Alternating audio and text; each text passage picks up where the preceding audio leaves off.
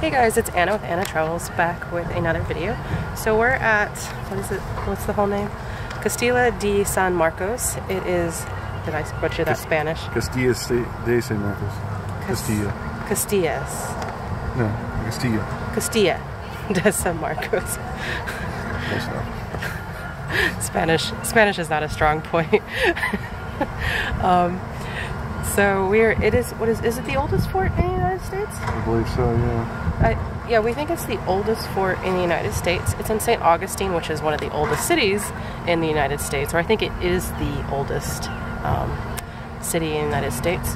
We're just going to do kind of a self-guided tour. If you are military or former military, my husband was in the Army, as long as you have like an ID that has like the veteran status, you get in for free. So we both got in for free. But I think they also do senior discounts. They also said there were some other discounts. They also, if you have a national park pass, you can get in. And if you go to a lot of the parks, it's like 80 bucks for a year. So yeah, so there's the different options. Oh, and kids under the age of 15 are free. So if you have a bunch of kids, they're free. And I think seniors, what was it? I think she said 62. Don't quote me on the senior age, but she said after a certain age, I think you're also getting for free.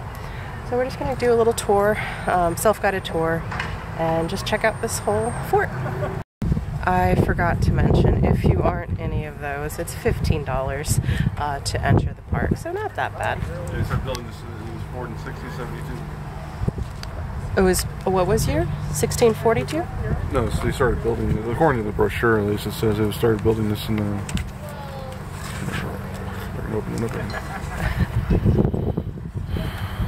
Castillo de San Marcos was constructed between 1672 and 1695. Okay, so this... Never fell to battle. It was built in between 1672 to 1695, and it's never fallen in battle. Impressive.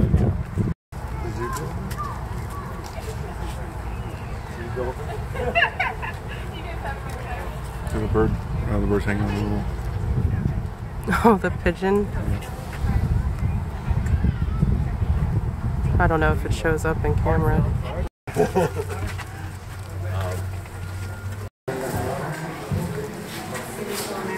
It's one of the soldiers' living quarters. You see the Lomanes? Yep. It's like a kind of like a flag draping. That's the one from Milan. That's the name of the cannon. It's El Lomanes. How do you get two people on that? But I guess you could.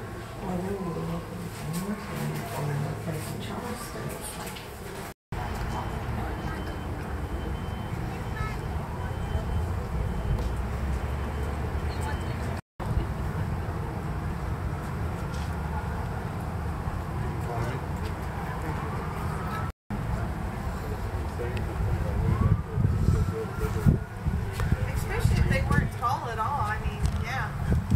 I guess they would.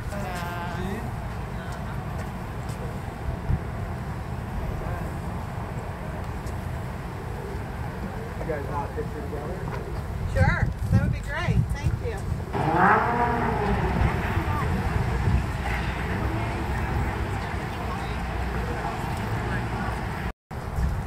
This mortar was made in 1794? 1724. Oh, 1724 in Barcelona. Gosh, the things it has seen, if it could see. These little details they put on these cannons. I can't really zoom in, but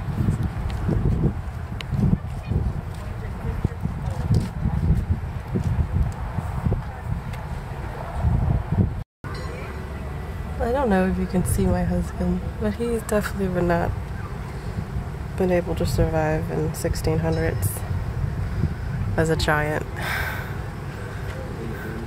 What? Yes, I'm making fun of you. Oh my goodness. Why don't you go in here then? Well, Normal size. Yeah, I know, I am normal sized.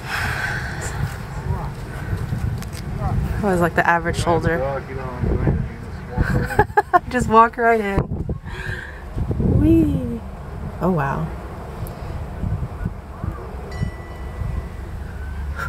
It is nice and cool in here.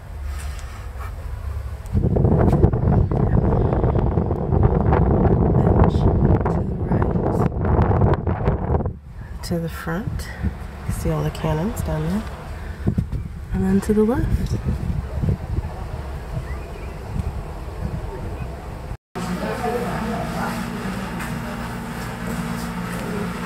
Oh, they have little tankards, or Yeah. what is the design? Oh, that's neat.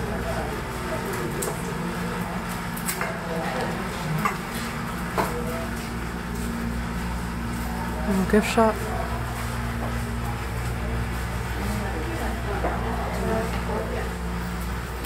They have pins and patches. Those are tokens. I'm sorry, didn't explain. Those are tokens of the national park. And we're on one side, and the Spanish crest is on the other. They're all the same, and people collect them. So it sounds like y'all read the national park. Yeah, let's get our usual magnet. What magnet should we pick?